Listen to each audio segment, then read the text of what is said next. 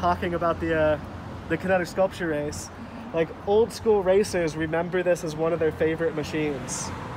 Like, it had seats for about 15 people, but it usually had 25 on it. They would just sit on the roof and the fenders, and after a couple blocks after it broke down, as it always did, they would help push and pull, and they had such a spirit of the race to them. They were always a party, and I think that's why people remember them.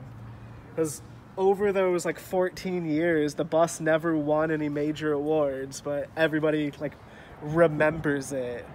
It's yeah. All right, introduce yourself for the red-headed black belt here. Oh, I'm Robot. I'm the director of the Kinetic Museum. I'm also a Rutabaga queen. And I'm painting the people-powered bus on the Kinetic Museum today. That's where we're at right here. Or this week. This week. So it's coming along. Yeah. It's a nice corrugated surface, so it's deceptively bigger than it actually is. I see. So the perimeter is 10 by 8, but the distance across the corrugations is actually 14.5 feet. So it's 45 square feet bigger than what you think it should be. Because the perimeter would be, 80 feet. But the inside of it's 130 something.